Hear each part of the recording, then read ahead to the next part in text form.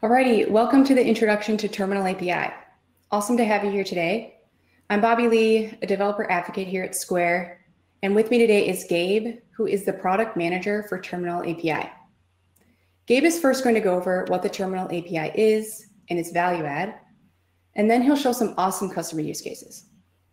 Then I'll take it from him and run a short tutorial on how to use it. So I'll hand it over to Gabe. Thank you, Bobby Lee. Hello, everybody. Welcome. Before I talk about what Terminal API is, let me start by talking about what Square Terminal is. Square Terminal is a portable all-in-one device that accepts cards via swipe or dip. And for contactless payments, you can also tap a card or a mobile device like a phone or a watch.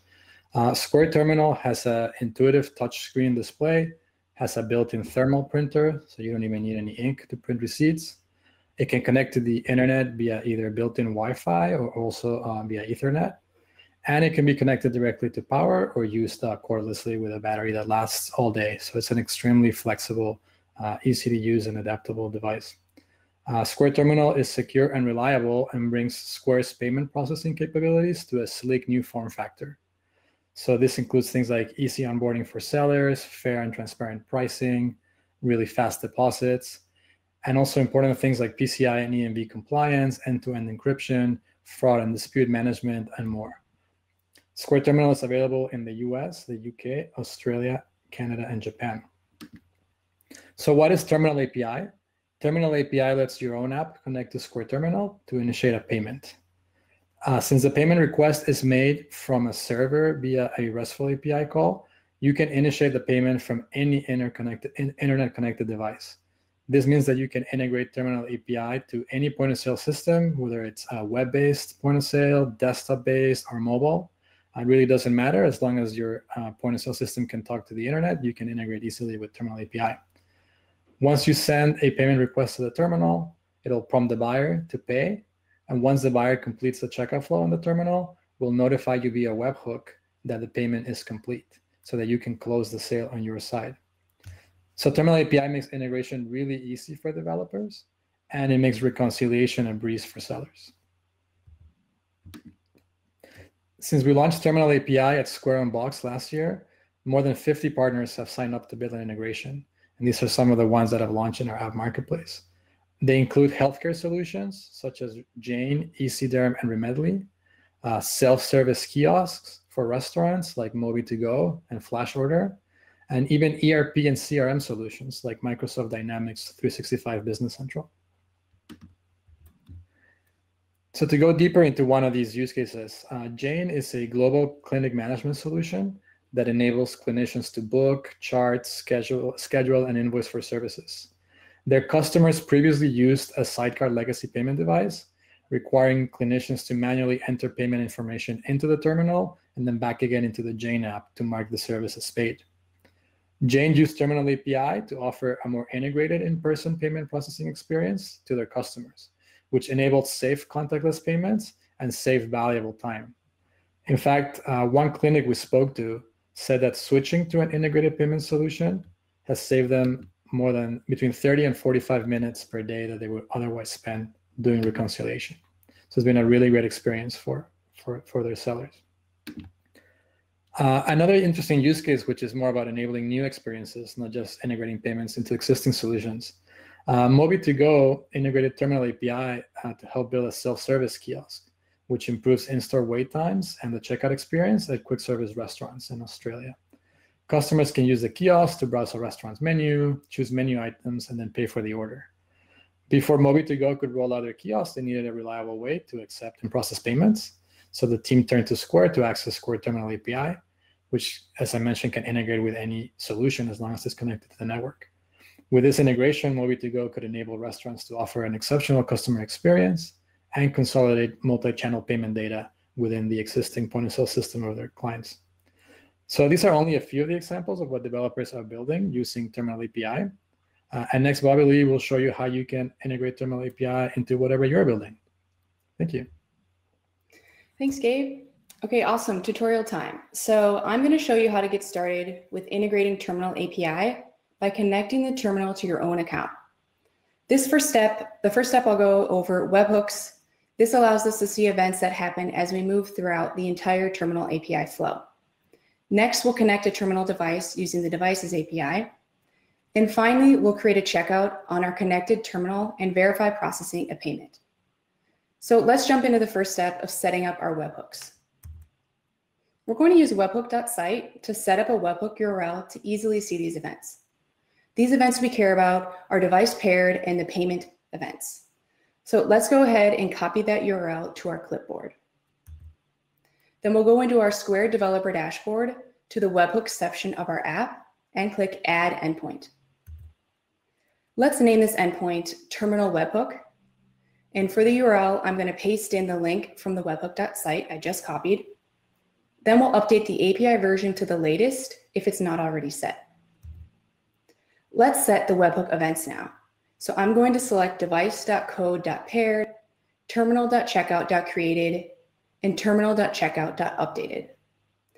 And now the endpoint is ready to be saved. Now I'll go ahead and show a test event. So we'll click Terminal Webhook to pull open our endpoint details on the right. Then click More, and then Send Test Event. And in this pop-up, we'll select a device code paired event. Let's switch back to webhook.site to see what happened. In the left side pane, we can see the events are sending, and it looks just like the data that showed up on our Square developer dashboard. Now that we have our webhooks set up, I'll show you how to connect the terminal device using the Devices API with something called a device code. Here in my terminal, I have a curl command prepped for making a call to the Devices API. We are showing all of the available fields that we can set, but the only two fields that are required are product type and item potency key. But the name field is what will show up in a seller's dashboard for that device. So you'll want to be sure to put something recognizable here, but again, this field's optional. Also, if you omit the location field, it will automatically default to the main location for the seller account that the request is being made for. So it's important to explicitly set this if you know which location it should be associated with, or you have multiple locations. Then you can see I already ran it. So in the response, you'll see a code field generated for us, and we're going to send that now to the terminal device. So click Sign In on the terminal, then tap Use Code Device. Enter the code I just sent over from the command line curl request. And as it logs in, you'll see it load up the terminal app. Perfect. So now we have successfully logged into the terminal device. So let's take a look at what webhook events just happened. So there are a few new events triggered by our login that shows the device code paired event happened. And in the data section of our event, we have a device ID set. This is our device ID that we will use to refer to the terminal device we just connected to. So let's go ahead and copy that. And then we'll set it in our environment of our command line terminal. Awesome. So now we have our device ID set, and now we can create a checkout. So I prepped the same curl command that we used in the beginning of the tutorial. So what you're looking at is the bare minimum now to create a checkout. I went ahead and ran it, and we can see our checkout response. So now let's take a look at the terminal device again. We see that the device is waiting for a payment. So just tap your card, and a payment has now been processed. So now to verify this, let's quickly go back and look at our webhook events. So we have a few new events here. One for the new checkout that was created, another for our checkout updating to a pending state, and finally, one when our checkout is completed. So we can see here in the last event that there is a payment ID in the payment IDs array. If we wanted to, we could just use the Payments API to go and look up this payment. So awesome, that about covers everything for getting started with Terminal API.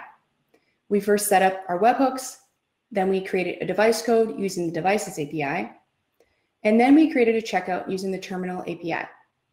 Although I use curl commands to trigger the checkout response today, we also have SDKs that you can use to integrate into your own application.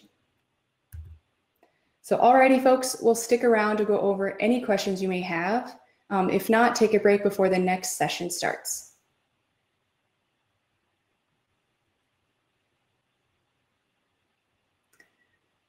question that came in, is there latency when requesting IDs, like querying the payments after receiving the webhook?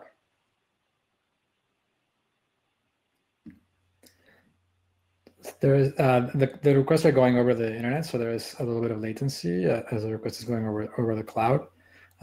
We've done all we can in our end to optimize how fast everything happens, including being smart about polling on the terminal, sending requests back as soon as the payment is complete.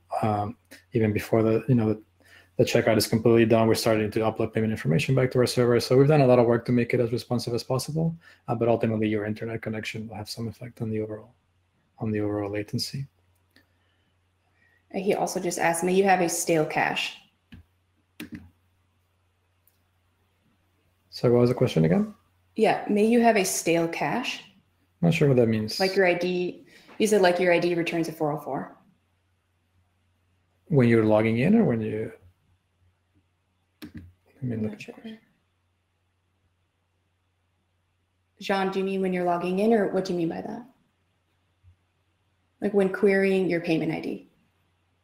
Yeah, so the way it works is you create a checkout object. When you first create a payment request, we actually create a checkout object, which is a state that's managing the state on the terminal. So that's one object that exists even before the payment is created. It's created as soon as you make the initial request. And then it has a series of states. So it starts pending while the buyer hasn't yet, presented their card. And then as soon as the payment is completed, the state of the checkout changes to completed and a payment ID is attached to the checkout. And then the payment ID is your permanent record. So you have this, intermediate object that represents the state of the checkout request on the terminal that you can always reference its state. And then once it's completed, you'll have the payment ID for future use. I see in the Q&A a question around is the terminal PCI compliant, and is the server that sends the request for the terminal and scope for PCI? The terminal is PCI compliant, and the server that sends the request is not in scope because the server is not touching any payment data. You're just sending an amount to the terminal that you want to collect, and then the terminal handles the payment, talks to Square servers, and you only receive the payment identifier once you're done. So your server, your point of sale solution, your front and your server is completely out of scope for PCI. Cool. I think that's it for questions so far that are coming in. We have a minute. We could go over maybe one of the sample questions we put up. So which payment methods can you accept with Square Terminal? Sure. So you can accept credit and debit cards, and that's both, swipe, dip, and also tap, contactless, Apple Pay, Google Pay. You can also manually enter a credit card payment. So there's a different variation of the request that'll pop on a screen to manually enter the payment. In Canada, you can accept Interac debit cards and also initiate a Interac refund flow in the terminal, because in Canada, you need to actually present the card to issue a refund. So there's a flow for that as well. And in Japan, we support some common Felica or e-money payment methods as well. So definitely a variety of payment methods to make sure that in whatever country that you're building your solution, you can accept whatever comes across the counter. Yeah. Just a quick answer to this one. Can you use Square Terminal and Terminal API in Sandbox environment? And yes. So the terminal itself doesn't connect to Sandbox. The terminals work only in production, but we do have a Sandbox environment for Terminal API and a set of test cases that you can trigger from your server that basically simulate the responses on the terminal. So you could set a parameter, to simulate a payment that is completed by the buyer, simulate a payment that is canceled by the buyer, simulate a payment that times out, and you can actually see end to end, if your server issue the request on your server, see the response on the API, see the eventual webhook that gets generated. So you can do a lot of those types of test cases in Sandbox. I also see a question, can you customize the welcome screen to add custom branding and display a different message other than ready to take payment?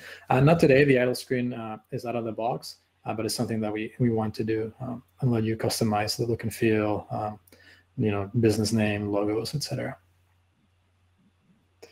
I think we're about out of time.